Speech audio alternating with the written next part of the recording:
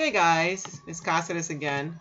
So as usual, let's start out with doing our heading, name, date, grade, and section. Don't forget to put English class or Mrs. Cáceres English class.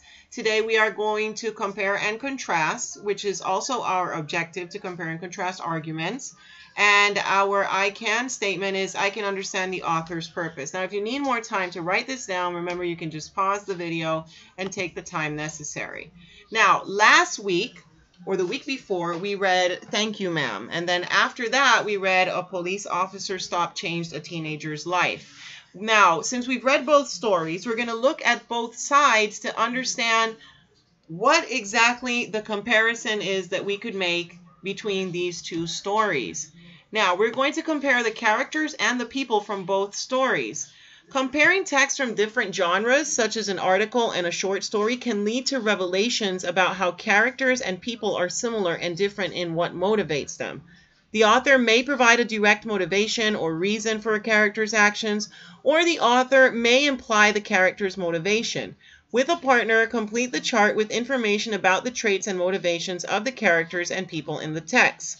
Then use your notes to discuss similarities and differences in how Mrs. Jones supports Roger and how Corporal Keffer supports Jordan. So here you can see we have a chart to do that. You're looking for each person's motivation and traits, what motivates them to do what they do, what is the reason of why they're doing this, and then you have to actually use textual evidence or cite evidence from the text demonstrating these traits or motivations. Now, once you're done with that, it's time to analyze the text based on this information itself.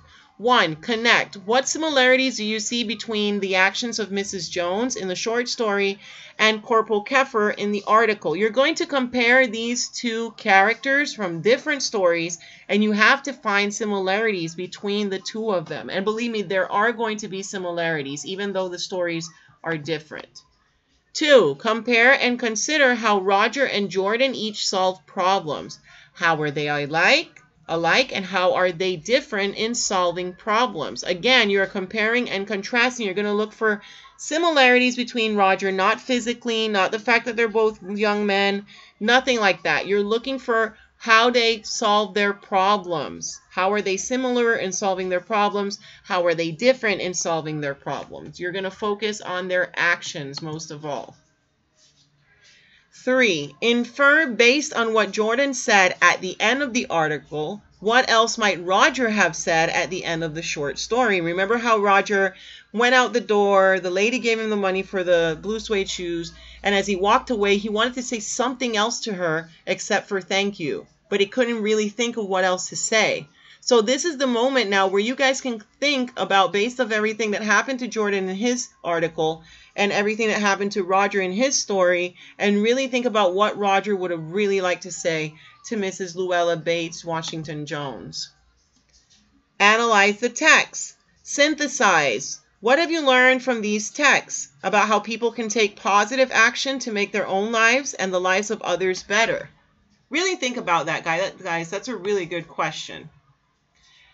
Once you're done with that, it's time to research and share. Now, your group can continue exploring the idea of taking positive action to help others, presented in both text by researching an organization that supports young people in your community, and then writing a news bulletin about it.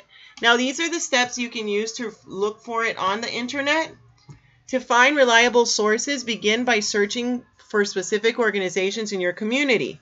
You may also learn about these organizations by interviewing people at your school who know or are affiliated with the organization. Well, for the time being, that's a little bit impossible for us.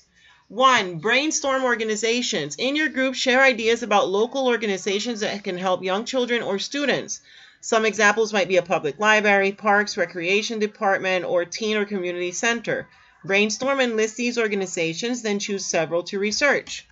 2. Research the organizations.